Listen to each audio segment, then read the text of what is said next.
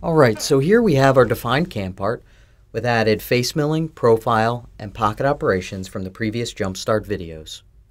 For the last operation, let's define the drilling of the holes through the cam part. From the SolidCAM Manager, right-click Operations, Add Milling Operation, and select Drilling. The Drilling Operation dialog box is displayed. Of course, since the 4 holes are through holes, and they'll also be defined by only one depth, we'll use the default 2D drill technology.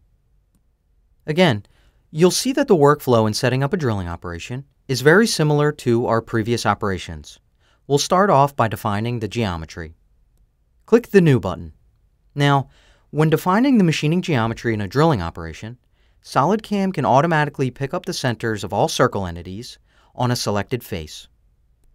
In the Select Centers By area of the Drill Geometry Selection dialog box, we can use the default multi-positions and simply just pick on the top face of our target model in the SolidWorks graphics area. We can see that SolidCAM has found all 4 holes. Also, if you scroll to the bottom of the dialog box, you can see the 4 selected holes along with their respective X and Y coordinates. We can now accept our geometry selection by clicking OK. Next, we have to define a new tool that's suitable for drilling. To start the tool definition, first switch to the tool page and then click the Select button. Click the Add Milling Tool button next, and then choose Drill from the Drilling Tools list.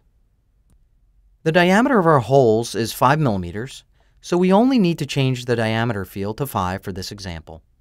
Now, what if we wanted to add a tool holder? Well, we can easily do that by first switching to the Holder tab. SolidCAM gives us several options to choose from.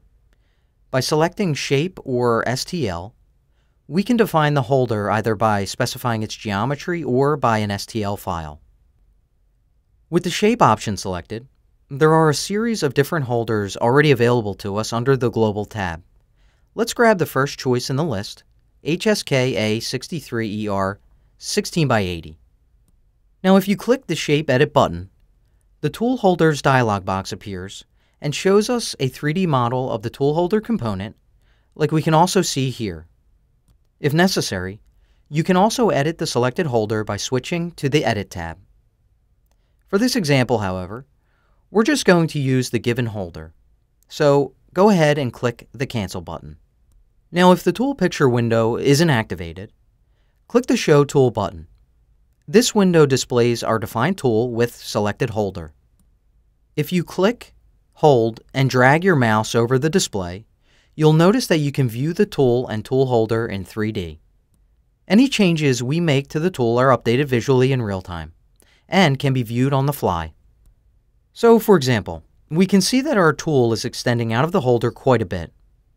Let's go back to the Topology tab and decrease the outside holder length to 40 millimeters.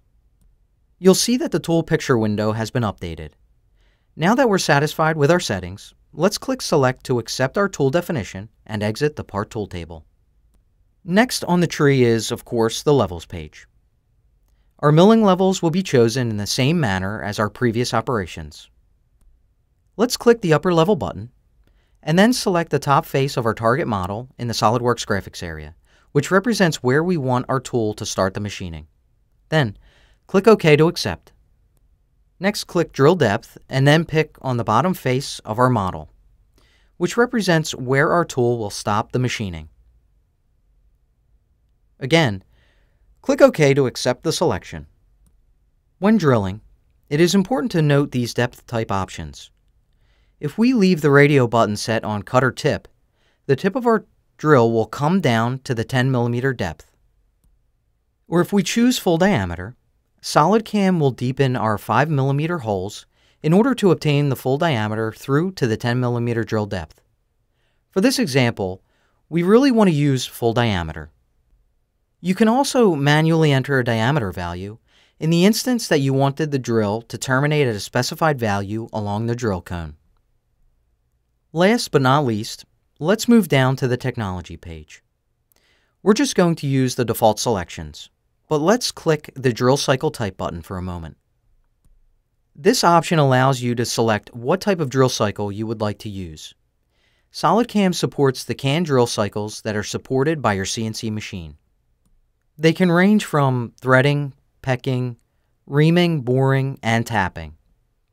If your CNC machine has no CAN drill cycles of its own, they can be defined using the general pre- and post-processor program, also known as GPP tool.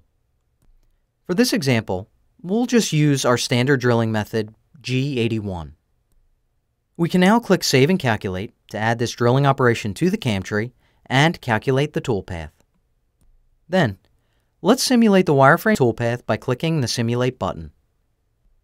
When we click Play, we should see the toolpath feeding down through each of the holes. Now that we know everything looks good with our last operation, let's use the Exit buttons to close the Simulation Control Panel and the Operation dialog box. And that concludes Part 3 of this SolidCAM Jumpstart lesson, where we've added all our machining operations to complete the part programming. Join me for Part 4, where I'd like to show you more of SolidCAM's toolpath simulation options. And another thing we'll take a look at is generating G-code in preparation for machining this CAM part.